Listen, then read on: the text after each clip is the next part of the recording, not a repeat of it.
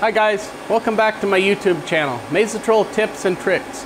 If this is your first time here, my name is Phil and I teach people how to set up and run a Mazatrol CNC lathe while programming it with Mazatrol. In this next video, I'm going to show you guys how to turn using a flat bottom grooving tool. Alright, let's get started. Alright, here's our turning tool, or grooving tool rather. We're going to use a groove tool with a 1/25 width and it has a 7/1000th radius. This machine will do a turning process with a full radius grooving tool without any problem.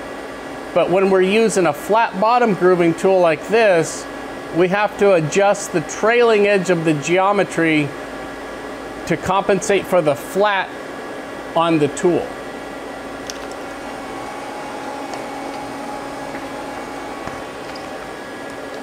So this is the grooving tool.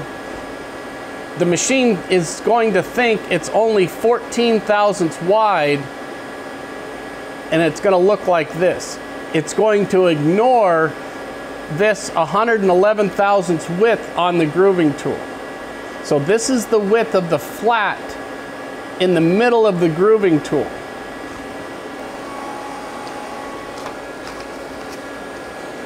So from this radius to this radius is 111/1000ths. And what we have to do is adjust the trailing edge of the geometry inward 111/1000ths so it doesn't wipe out the part. And I'll show you this in a simulation with and without adjusting it. That way you can see what's actually going on. So the first thing we're going to do is create a new program. So go to left button, go to program, program file, and we're going to create a work number that's not listed up here. I'm going to use work number 20. If it's a new program, push the program button, and we're going to go with Mazatrol. Workpiece material, I got a piece of aluminum bar stock, so we'll use aluminum. Max outside diameter, the bar stock is 1.75. It does not have a hole in it, and we're going to say it's 3 inches long. The max spindle limit, we're going to say 2000 RPM. Finish allowance on X is going to be 10 thousandths. Finish allowance on Z is 5 thousandths. And stock removal of work face, we're going to leave it 0 because we're going to face off the stock with the tool, set 0, and then run the program. So the first thing we're going to do is turn on the coolant. Arrow M, coolant on. So now what we're going to do is turn a small shallow step in this part. So we're going to say it's bar stock on the outside. Cutting point on X is 1.750. And we're going to lower the feet a little bit. And the tool we're going to be using is going to be the grooving tool, which is this tool right here, tool 5, which has a 7/1000ths radius, and it's 125/1000ths wide, but because we're turning with this tool, the machine's not going to acknowledge this width. So that's why we have to adjust the geometry. So tool 5. So what we're going to do is do a linear.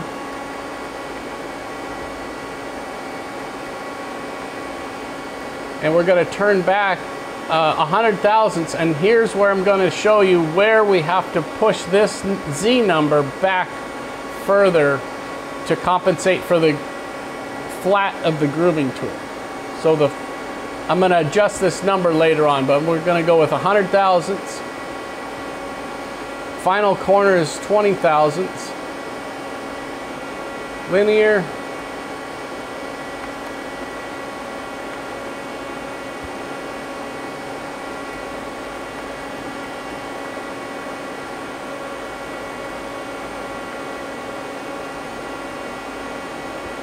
All right, so here's the geometry that I want.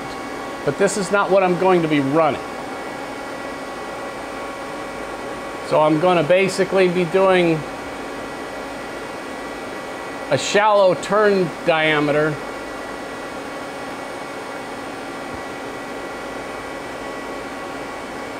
and right now I'm going to run a simulation on it.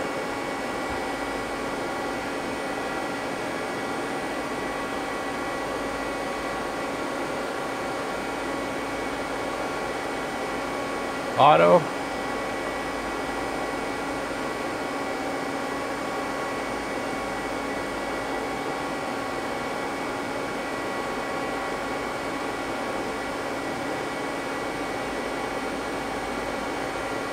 We're going to turn the speed down a little so we can actually see it wiping out the part.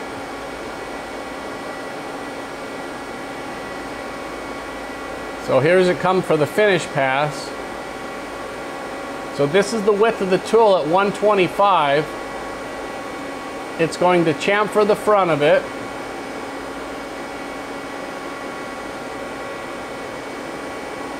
Come across.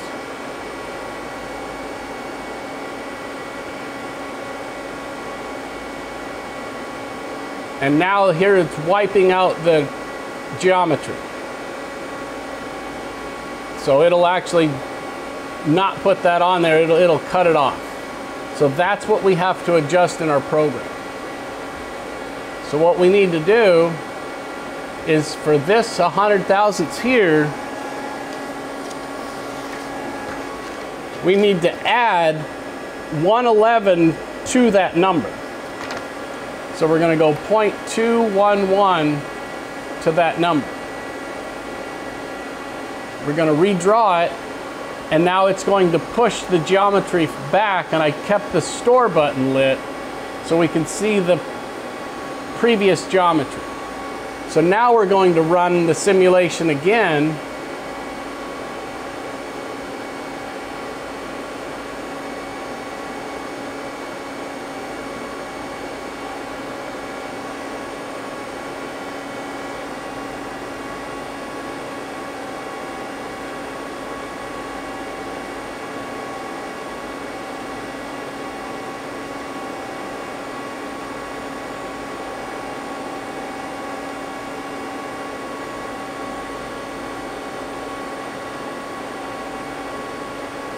All right, so here's the simulation. Here's the 125 width of the tool.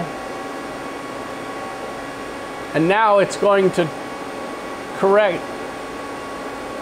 correctly cut the back side of the workpiece.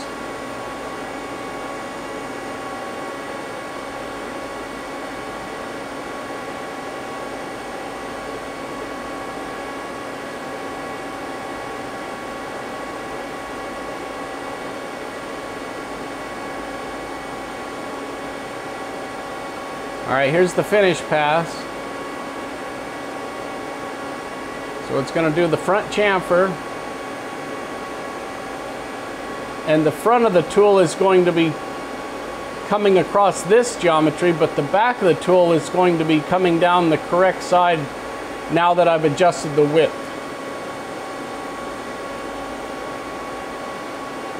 And that's what I wanted to show you.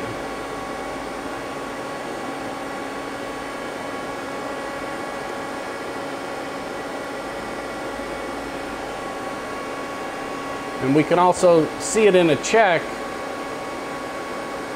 but because it doesn't show the width of the groove tool in the check, it's not as obvious until we do a simulation. The other thing to note, the depth of this tool cannot be too deep. If the tool is too long, the machine will just ignore the grooving tool. So if I change this to like 0.5 depth and then run the check, it should just ignore this.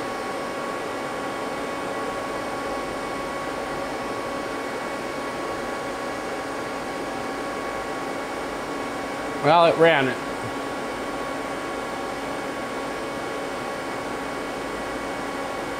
But it didn't run the front chamfer though.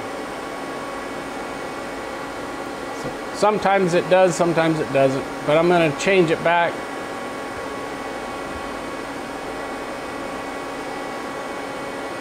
To 300 thousandths.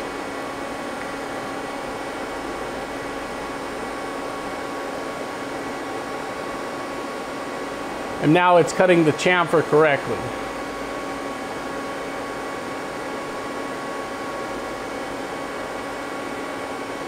All right. Now we're done programming it. Now we need to set the work shift and then run our part. All right, let's set the work shift. Crank the spindle speed up.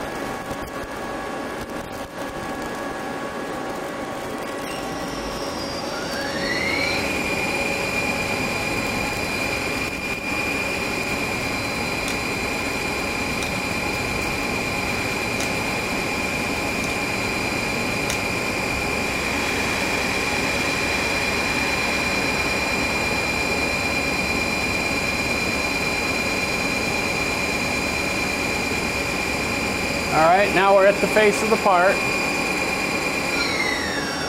Program file. Z offset teach 0 input. And then I'm going to put in the chuck barrier, so minus 1.2, and then jaw number 1. And now we'll go to the trace screen. Auto, work number 20. Scale.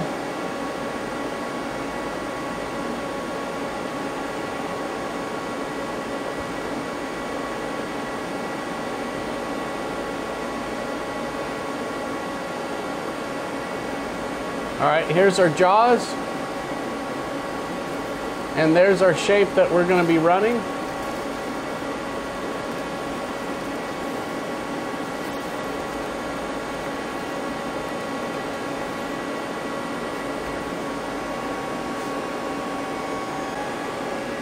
And let's cycle start. Auto, cooling on.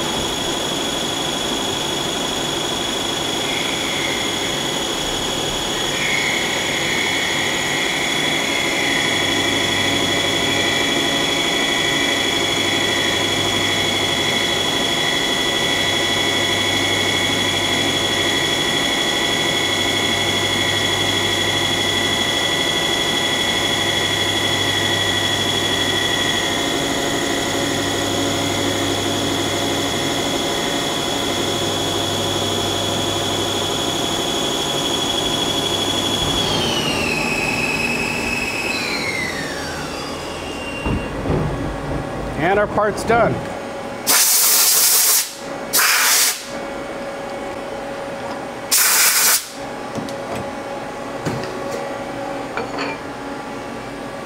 And there's our shaft with a 100,000 step on the front of it with a 1" 650 diameter.